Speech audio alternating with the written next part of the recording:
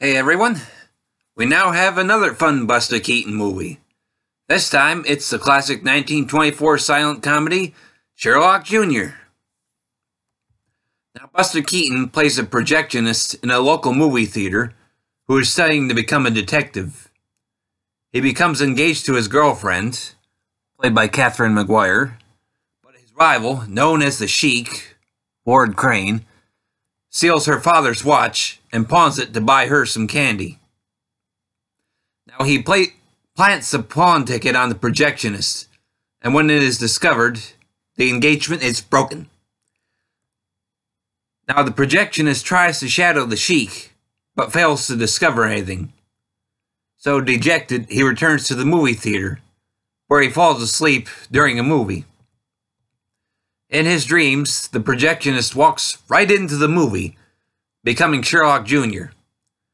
Now, as he faces a similar case, here he is much more successful at solving the case and escaping the bad guys.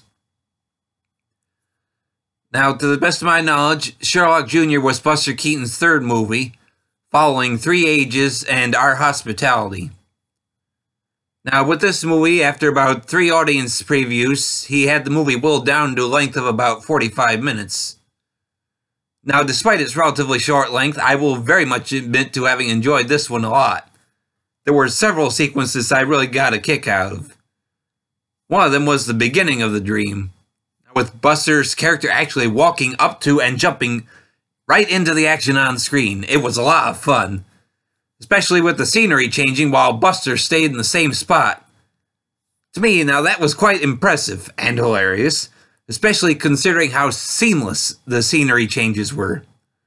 Nowadays, you know, they would have used CGI to do it or something like that, but the actual precision with which they did it for this movie just leaves me astounded. Now then the movie quickly follows that up with the arrival of Sherlock Jr. Now before he arrives, we see the two villains trying to plot his demise, using either a chair with an axe just waiting to fall, or an exploding billiards ball. Now, of course, once he gets there, the great detective never quite sits on the chair, and he observes the two villains from a mirror as they try to signal to each other about the billiards ball. And then we are treated to a bunch of trick shots to keep missing the exploding ball, with the two villains hilariously running out of the room. Just fun stuff right there. And I could easily get into the final chase sequence with Buster on a motorcycle. Well, it really needs to be seen to be believed. And there are easily any number of other moments, both small and large, that were memorable for me here. For me, this is easily one of Buster's best movies, and one I have no trouble whatsoever recommending. Now, this movie is available on Blu-ray and DVD from Cohen Media Group with The Navigator as part of the Buster Keaton Collection, Volume 2. My own opinion is that the movie looks fantastic for this release. I'll admit it's the only way I've seen it so far, but for my money, this release is definitely worth it.